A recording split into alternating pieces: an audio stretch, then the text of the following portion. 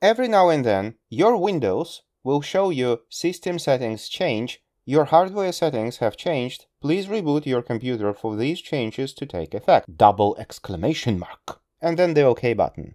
Even though this looks like a Windows error, it doesn't have anything to do with Windows, and those double exclamation marks kinda give it away. If you use Process Hacker to actually see which application generates this window, you will understand why you're having this error. And the answer is very simple.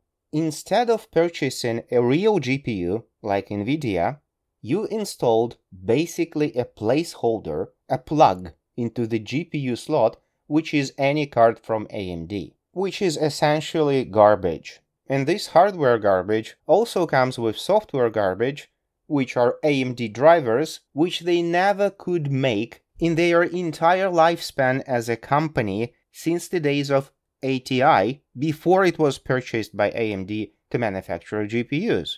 Anyway, the piece of software which generates those errors is AMD External Events Utility. It's a system service, and to get rid of those errors, you have to disable this service. Disabling Windows services is out of scope of this tutorial video. I consider disabling services basic computer knowledge, so educate yourself. But in a nutshell, there are at least 4 ways you can do that, the most common being using Windows Services applet or System Configuration applet or Startup Settings inside Task Manager, where you can disable this service. As soon as you do that, you will never see this pop-up message ever again. Question is, will you lose any functionality without this service?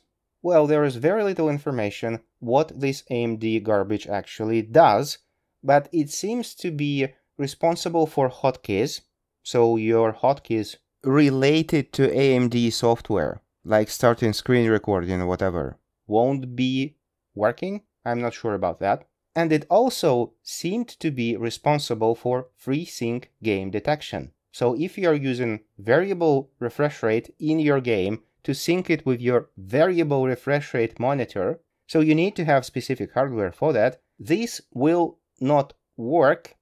However, it seems not to be required for FreeSync anymore. Even with this service disabled, the dynamic refresh rate works regardless. However, disabling this service fixes freezes, blank screens, and even blue screens of deaths in certain games, especially on laptops.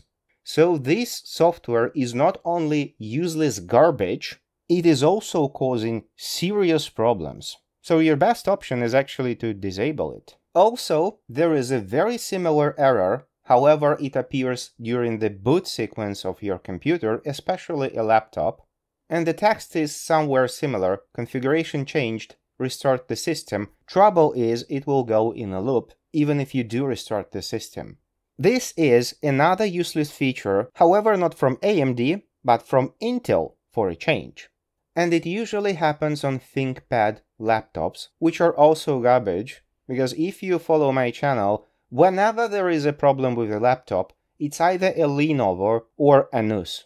Anyway, this usually appears when you try to connect an external drive, like a USB thumb drive, a USB hard drive, or a USB SSD, and in certain cases, it also may appear when you're using internal drive. So what you need to do is to enter BIOS of the laptop and either disable SGX, which is Intel Software Guard Extensions, or enable it. That depends on what the state of it was before this error started to appear.